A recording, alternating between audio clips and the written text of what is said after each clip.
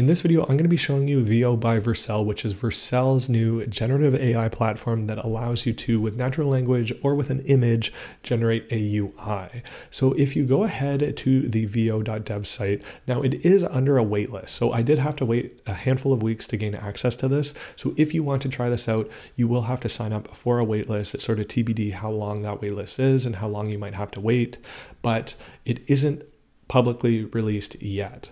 Now you can look at a number of examples. So there's new generations. So one thing just to touch on as you're playing around with this, if you're using the free tier, any of the things that you generate will be public. So the way to actually make private versions is you will have to subscribe to their tier. It starts at $20 US a month. So if I look at one of the examples here, the way it will work is if you put in a piece of natural language like this. So here we have a profile card for a user in the middle of the screen. It will generate 3 different options for you. So say you like that last option or the middle option, what you can do from there, you can share it. Now the nice thing with share is you can share it without someone else having to make an account or be logged in on Vercel. So it's really nice if you think, say you want to share something to a designer and they might not have a Vercel account, you can just share that link and they'll be able to see what you have there. You can also fork other people's, so it has a very GitHub type of vibe. You can star other people's, you can fork your own. So very flexible in terms of what you can do. Now, in terms of the code itself, so it generates React with ShadCN UI and Tailwind components. It also generates just plain HTML with Tailwind. Now, over time, it looks like they will be implementing more design frameworks. So not just the Tailwind implementation, maybe they'll use Material or maybe they'll implement with Bootstrap. Sort of TBD on that front, but it does say that they will support other design systems in the future. Now, in terms of other frameworks, that's also TBD. I don't know, maybe they will implement being able to use this in something like Vue potentially, but remember, this is the company behind Next.js. So not sure on the supportability on other frameworks necessarily, but the fact that it gives you React and HTML and Tailwind, I think is going to be very satisfying to a large portion of developers. So if you're not familiar with Tailwind or ShadCN UI, I'll put the links in the description of the video. They're very easy to get up and running with. So if you just had a basic create next app project, you can go around and play around with both of these things very easily.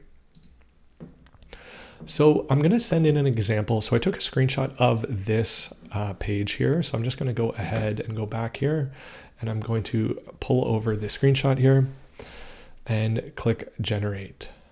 So what's really nice with this is you can send in pictures or natural language and it will start to generate 3 different examples for you. So the thing with this, it's a credit-based system. So if I just go to the pricing page, you will get 200 credits for free. Now the way it works, you get it will take 30 credits to generate the first prompt where you have 3 examples, and it will take 10 credits for each subsequent prompt.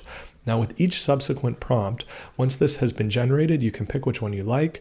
Now you have the option to select an element and change it from there, or you can go ahead and just reprompt the whole canvas there. So you see here, it did a reasonable job of generating what I sent in. Now the other thing that I'm going to just show you here is, let's just say, make a landing page for a YouTuber.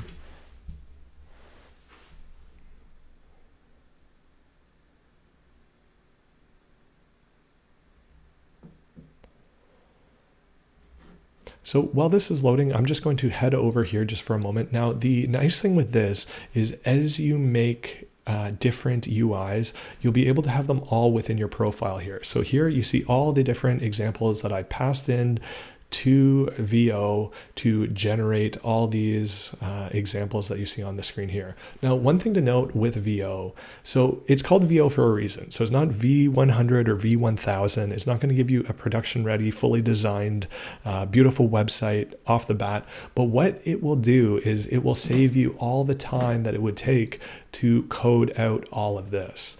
So I think you'd likely be familiar if you've worked with either of these things such as Tailwind and React to actually scaffold out even like a little basic proof of concept. It would take some time to write out all of this. So to be able to just copy this code, you can even edit it in here as a side note.